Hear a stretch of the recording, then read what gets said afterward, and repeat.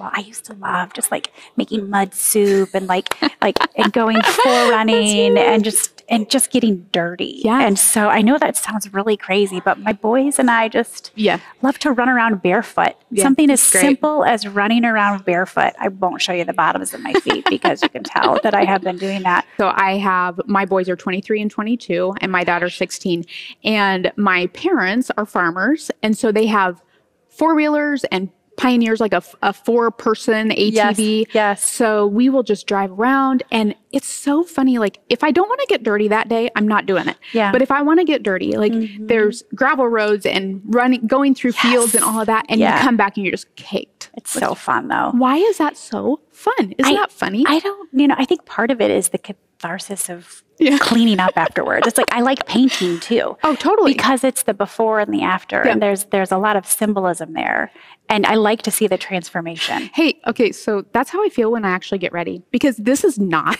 what I look like most days. Sometimes I have to remind myself what I look like when I get ready. Like I'll tell my friends, this is what I look like when I get ready.